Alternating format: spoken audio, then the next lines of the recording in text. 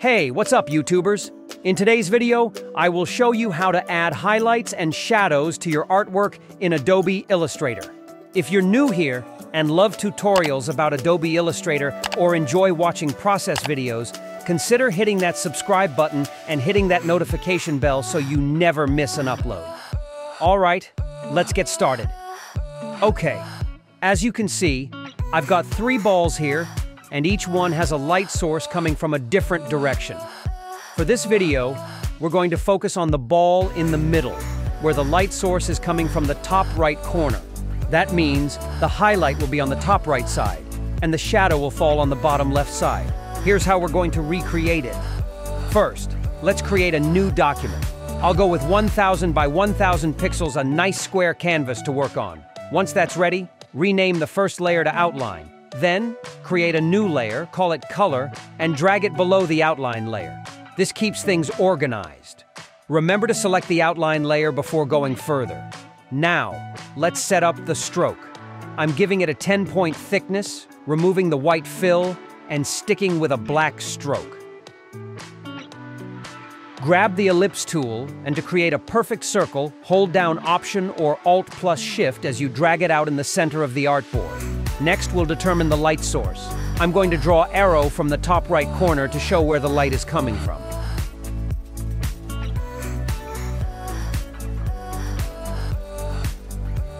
This will help us for adding highlights and shadows. Our next step will be to add our base color. First, go to our outline layer and select the little square and drag it down to the color layer while hold down Option or Alt. By that, we can copy all the objects in outline layer to the color layer. Now, I will lock the outline layer, since we will not deal anymore with that layer. Then I delete arrow in the color layer. Now select the circle on the color layer, switch the stroke to a fill, and give it a vibrant color, something nice and bright. Here I choose this yellow color. Since our light source is from the top right corner, that's where we'll add the highlight. First, copy the circle and paste it right in front by using Command or Control plus C, then Command or Control plus F.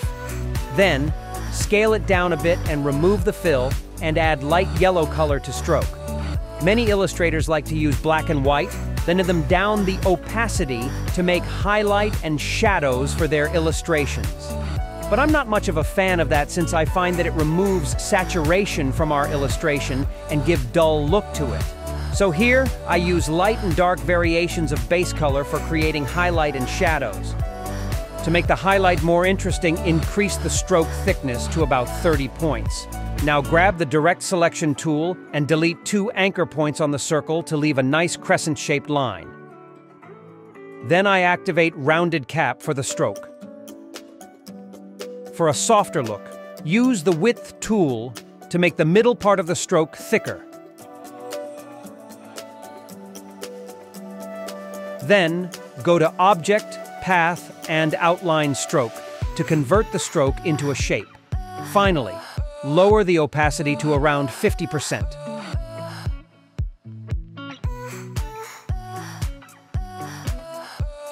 Now that we have our highlight, it's time to create a shadow.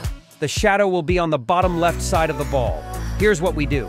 Copy and paste the circle in front twice, so we have 3 overlapping circles. Move the top circle slightly to the upper right and scale it down a bit. Select the top and middle circles. Then use the Shape Builder tool.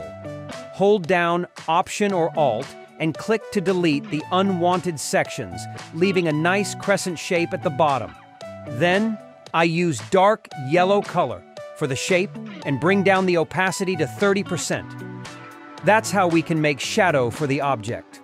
Lastly, the ball needs a cast shadow on the surface. Since the light is coming from the top right, the shadow will fall towards the bottom left. Use the same dark yellow, draw an oval shape, and lower its opacity.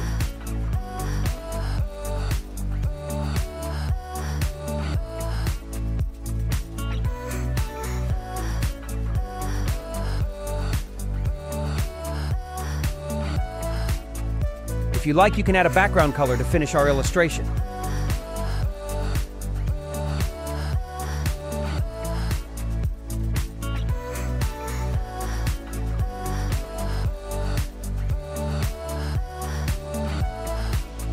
And there you have it. A realistic ball with highlights and shadows that match the light source. Also, you can add multiple highlight and shadow layers if you want. Now, you can use these same steps to create highlights and shadows from different light angles. Give it a try, and let me know in the comments how it worked out for you. Thanks for watching, and if you found this tutorial helpful, hit that like button, subscribe for more, and I'll see you in the next video. Peace.